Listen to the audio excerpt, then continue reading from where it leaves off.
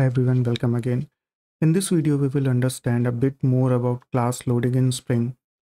We know that when we provide a configuration to Spring container, it initializes the IOC container and it also initializes the classes. But when does it create the new objects of those classes? At what point can we say that the new objects are there in the Spring context? So let's see. In this example, in the main method, we are simply creating the application context and we have commented everything else. And as far as classes are concerned, what I did, I have added a constructor, a default constructor in all the classes with a log message. So now if we run this main program where we are only instantiating the application context,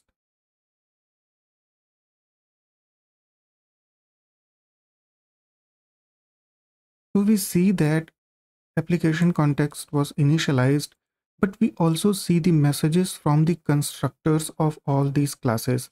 So we see the message from the user DAO, then post construct as well. Similarly, constructor messages from the request handler and user service. Now, important thing is that we only instantiated the application context. We did not ask for any object like this. So that means whenever we are starting up the application, when the Spring context is being initialized, application context, I mean, at that point of time, it reads the configuration and it creates the new objects of all the beans, and it also caches those objects so that later, at a later point of time, whenever we ask for the object of any class from the Spring context like this, it simply returns the stored object. So it doesn't have to create a new object at that point of time unless the scope of that bean is prototype. So this is the default behavior. As soon as we create the application context, Spring will create and cache new objects of all those beans. And that's why we see the constructors of these classes being called at startup time. Now this type of loading is called eager loading because Spring is eagerly initializing all the beans in scope. What is the lazy loading?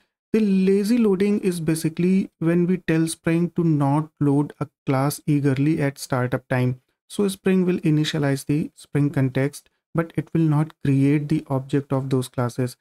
Spring will create a new object of a class only when we ask for the new object. So that is lazy loading.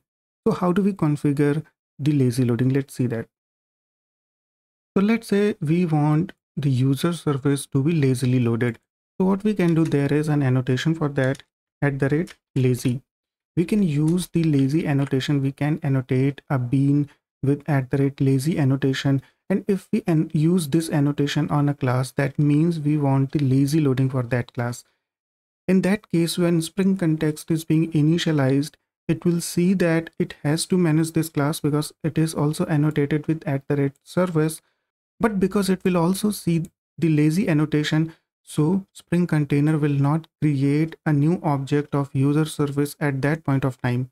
It will simply hold a pointer, kind of pointer, that yes, I have to create a new object, but only when I'm being asked for it.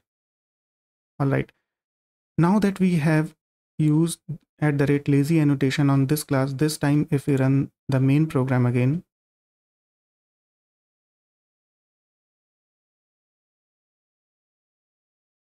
we still see the messages from the user DAO and request handler, but not from the user service. Now this is called lazy loading because Spring did not create, or Spring did not load this class at startup time. It will create a new object when we will ask for it. So if in the runner class for the user service, I say something like this, that give me the object of user service, at this point of time it will create the new object. So we will see the message, constructor message for user service at this point of time. So let me add a separator here.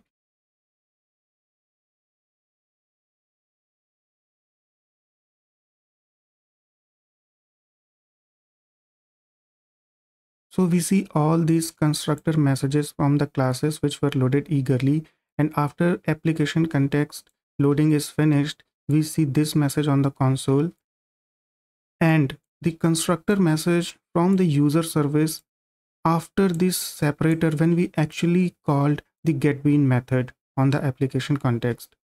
So this class is now being lazy initialized. The initialization is deferred to the point when the user or the code will explicitly ask for the object. So we saw two modes of loading, eager and lazy, and we saw how to use @lazy annotation on a class. Now we may think that it must be lazy by default. Why create new objects at the startup time when we don't need it? But in reality, in modern applications, 99% times all the beans are eagerly configured, which is the default setting. So whenever we are starting the application, it initializes all the beans. Now with eager loading, which is the default setting, it might happen or it might look like that the application startup time will increase because it has to initialize all the beans, but it doesn't happen in general. There may be slight impact, maybe in milliseconds, but the benefit of using the eager loading is that if there is any error, anything wrong with one of the class loadings, we will get the error right away at startup time. We don't have to wait when we actually call the new object of that class, for example. So we get all the errors immediately and we can just simply check the error, we can correct it and start the server again.